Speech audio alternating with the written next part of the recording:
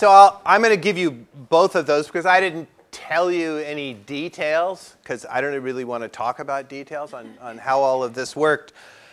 But generally, cars get crunched in order to give you time to slow down. They try to make the forces on you small. So driver number one is taking advantage of whatever engineering feats Ford can do for them, because it's a Mustang. So the car takes a certain amount of time to come to a halt. That's the amount of time the person takes to come to a halt. Hopefully that's long enough that the force doesn't have to be very big on them. Driver number three. What about driver number three? Driver number three takes a really long time to come to a halt. So you might think, all right, that would be excellent. And you would be right, except there are issues with rolling on the ground at that kind of speed. And so, if you're wearing leather clothing and you curl up into a ball and maybe you have a helmet to protect your head, then maybe you'll just stand up and walk away. Probably you'd stand up and walk away if you were prepared in that kind of way. But that requires some luck because you have to miss that post. Why does hitting a post, why is that the big giant problem? It's because you come to a halt in almost no time. In very, very tiny time, you come to a halt, and that means there has to be a gigantic force. If delta t is really small, the force on you that causes that momentum change has got to be really big. Any questions about that one? All right, I hate that one, so let's move on.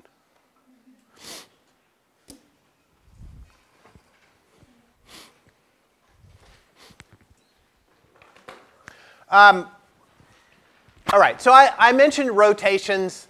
I want to give you an idea of how rotations are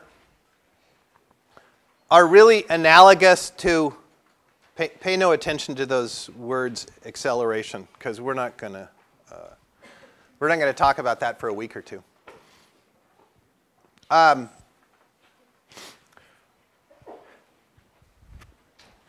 When we talked about the motion of something, we first identified its location, and then if its location was changing with time, then we said there was a velocity. And if there was a velocity and a mass, we said there was a momentum. We are going to do exactly the same thing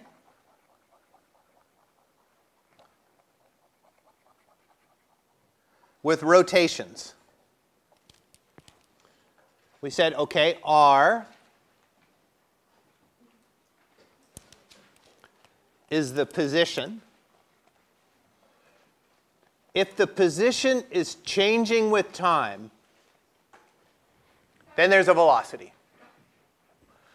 And if there's a velocity, then there's a momentum.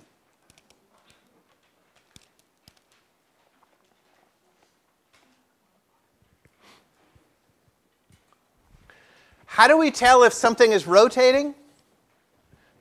Its orientation changes. The only way you can really tell that is by pinning something on it to at least for something that's uniform like this, so you can't tell necessarily if I've rotated it. I put a mark on it. I'm going to call that at angle 0 when that mark is at the bottom. If I call that 0 at the bottom, then what angle is that?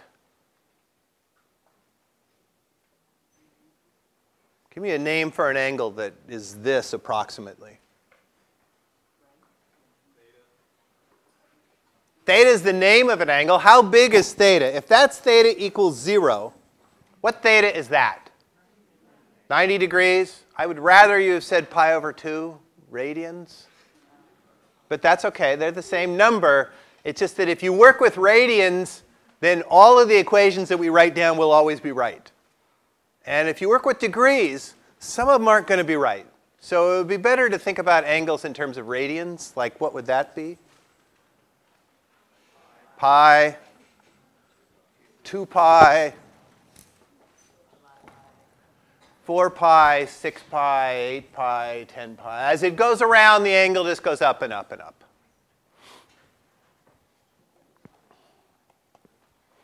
So there's an angle that tells you not about the location of the object. The location of the object is given by a position vector. The angle tells you about the orientation of the object.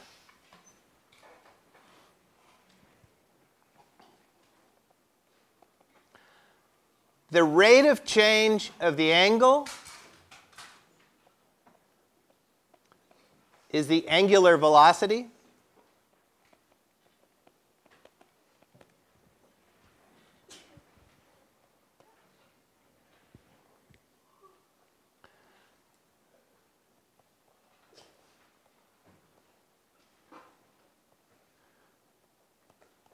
And we're also going to have an angular momentum.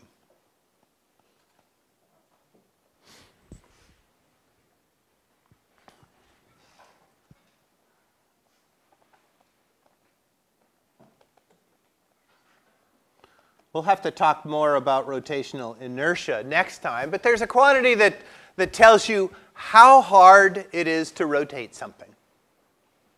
Some things are easy to rotate, some things are harder to rotate, and we'll have to talk about why. It just has to do with where the mass is. So I put a vector for omega. Omega has this, by the way, this angular velocity is the Greek letter omega. The little Greek letter omega. It's not a W, it's an omega. I put a vector over that because angular velocity has a direction. I mean, you could look at that and say, well, that has a direction clockwise. And there's an opposite direction. You could call that counterclockwise. That's a standard way to refer to it.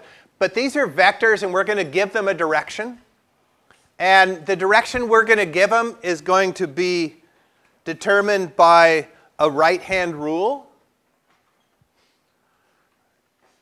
So here's your first right-hand rule. Your right hand has fingers and a thumb that are perpendicular to each other. They don't have to be. They could be like this. But make them perpendicular to each other. And the direction of this thing, when your fingers are circling around the direction that this thing is actually going, then your thumb is pointing out toward you. That's the direction that the angular velocity vector, that's the direction we choose. We choose an angular velocity vector that points toward you. Not surprisingly, what about the angular velocity vector here? Points the other way. If it's rotating the other way, it points the other way. You might say, well, nothing's really moving in those directions. And you would be right. This is not a velocity vector. It's an angular velocity vector. If you want to think about the direction stuff is actually moving, well, over here it's moving down. Over here it's moving up. Over here it's moving to the left. In fact, some piece of this object has a velocity vector in all directions in this plane. Every direction in the plane perpendicular to the axis is taken. It's all being used. None of those directions are special. Every one of them, there's a velocity vector. So for angular velocity, we pick a vector that's not in any of those directions in the plane. We pick a vector perpendicular to that plane, along the axis.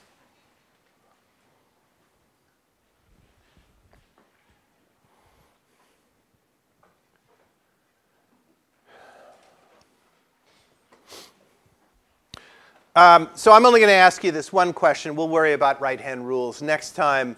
Ladybug sits at the outer edge of a merry-go-round. OK, that's just a platter that's rotating. So this platter rotates around. There's a gentleman bug it's halfway between her and the axis of rotation. So this is the gentleman bug here. That's the ladybug, in case you couldn't tell the difference. The merry-go-round makes a complete revolution all the way around once every second. The gentleman bug's angular speed is, so angular speed is the change in the angle per unit time. What can you say about the gentleman bug speed compared to the ladybugs?